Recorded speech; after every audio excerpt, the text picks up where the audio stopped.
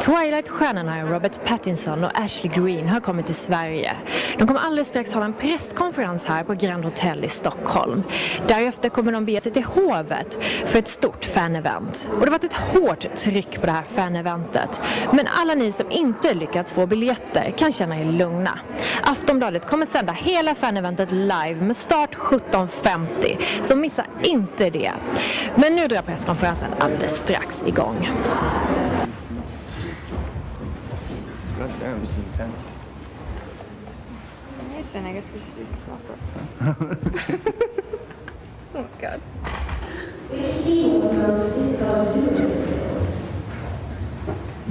It's probably the birthing scene, right? Well, yeah, maybe the birthing thing. That was just like, I think that one was just weird to film. Yeah. The birthing scene. Because it was supposed to be really intense and we couldn't stop laughing. Because we were all so uncomfortable, I think. Yeah, maybe the first sex scene as well was that was probably quite hard. Because everyone was freaking out about it. I mean, there was like 20 people who just kind of, no, that's not how Edward would thrust. I don't know. It was like one of the most. It was crazy. There were so many people who had an opinion on it. You know, you had like awful. Exactly. You had the studio chief came in. He's like, just let me borrow Kristen for a second. Like, I'll show you. I'll give you a demonstration. Are you That didn't happen. It's like, wow. How did Kristen react to that? That didn't happen at all. No, but it's funny. It just became this really intense. I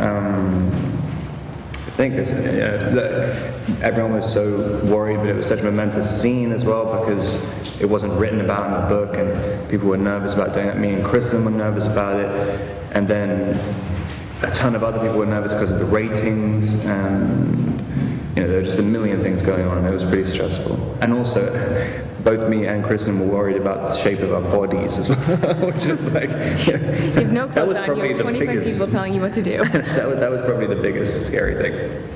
Ugh. You look great. And my question is for Robert.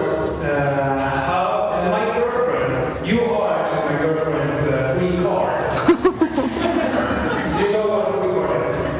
Yeah. Who would you say Edward's free card in the movie would be?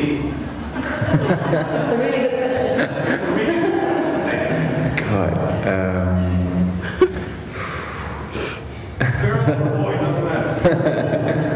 That's really funny. I mean, I think if he even used the free card, I mean, the guilt that he'd experience afterwards, I mean, he just feels guilty about absolutely everything, and I think that he'd probably just, I don't know, probably just even thinking about using the free card he'd probably just spontaneously combust.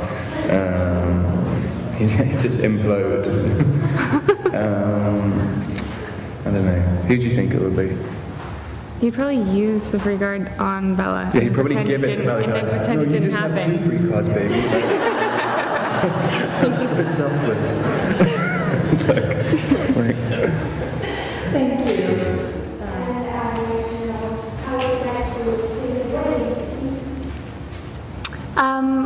For me, it was, well, at the actual act of filming it, it was freezing, and that wasn't very fun. But besides that, it was, I think it was absolutely beautiful. I think everyone did a really good job at putting it together and making it kind of this magical, beautiful experience. And I will say, it was amazing, but it was kind of strange because even though you are acting, I think, you know, it is your job to make it as real as possible, and so whenever you become this close to the cast around you, it's kind of odd seeing one of your good friends and another one of your good friends walk down an aisle together, even though you know that it's a film, and it affects you in a way that you didn't expect it to. I think we're all kind of sitting there going, wow, we didn't expect to feel this way.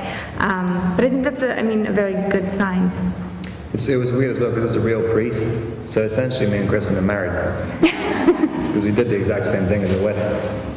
So and we just didn't have a civil union or whatever. It was not by law, but in the eyes of the church, we're actually married. Thank you so much. That's actually true.